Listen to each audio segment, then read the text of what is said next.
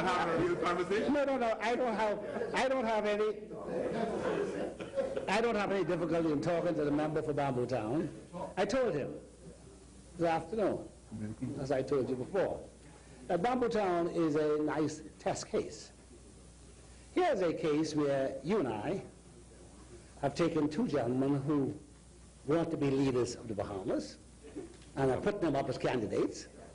There's another gentleman there, in the person of the member for Bamboo Town, who wants to be a leader. And we've asked them to fight in their league down there.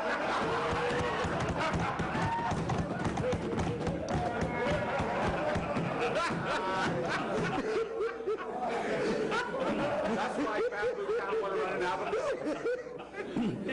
You see, which of them is going to come out to become eligible to be leader? You got to win first.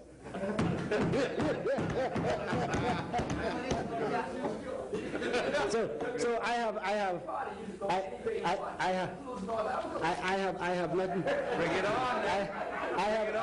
I have nothing against Bamboo Town. You know, when I was younger here, I had hard mouth, but I could back it up. And I did back it up. I wasn't just arrogant and bigoty. I was able to back up what I said. I look Pin in the eye. Say, come down. Come on down. I sit right in the back here. The entire PLP council sat there. I said, I'll take all of you on and beat you. And we did. In fact, we did. That sounds very familiar. You said somebody. I am now speaking to big people. I'm now speaking to the leader of the opposition, my worthy opponent. I am not speaking to this little group. Your worthy opponent who deserted you in your hour of need. Speak my worthy opponent. Who deserted you in your hour of need. In fact, quite frankly, Mr. Speaker,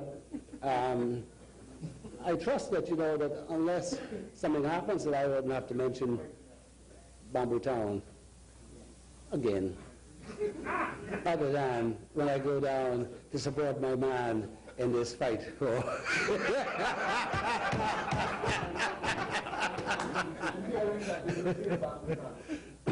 oh, there's no question about it. There's no question about it. If the committee came back and said to cut Bamboo Town out, I would not accept that, because I want him in Bamboo Town.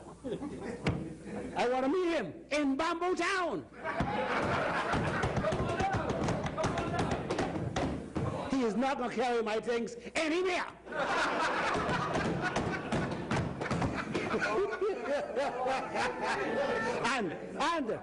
and if I can't get it, you'll have it.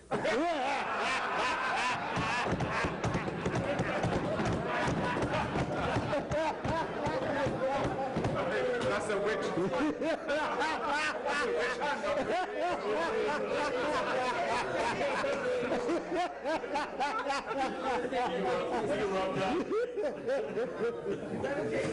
a witch.